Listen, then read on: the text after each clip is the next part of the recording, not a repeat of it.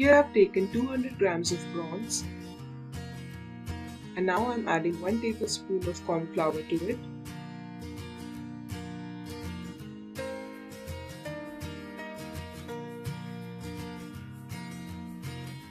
Mix this really well so that every prawn gets coated with the flour. This corn flour will add a little crispness to our final dish.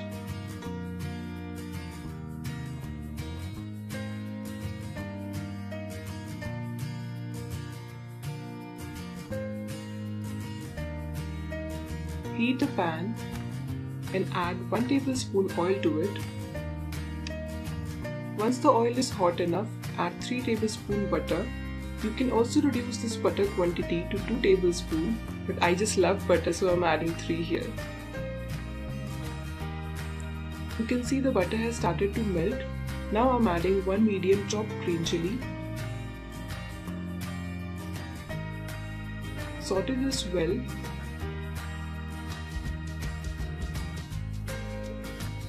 Now add 2 tablespoons chopped garlic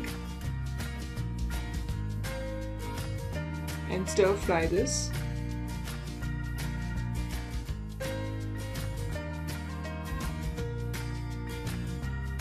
Add 2 tablespoons chopped spring onion and again fry this for a minute or two.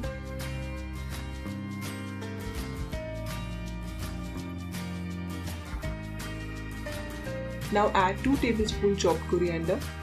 Fresh coriander when gets fried with butter gives a dish a very nice aroma and taste. Finally, it's time to add our main ingredient, that is the prawns. Now while mixing the prawns, you need to make sure that every prawn gets coated with garlic butter.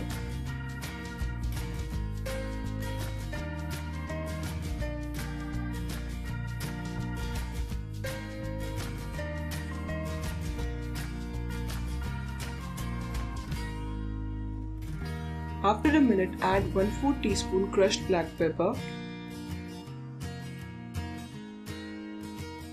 and salt. Now you can see I added a very little salt here, that is because I'm using salted butter. So depending on whether you're using salted or unsalted butter, you need to adjust the quantity of salt you're using. Now I'm going to stir fry the prawns on medium to high flame till they are done. This normally takes 5 to 7 minutes. Do not forget to flip the prawns in between while you're stir frying them. The prawns are done now and you can eat them right away. Wait, they are too hot to be eaten right out of the pan. So wait for some time and then enjoy.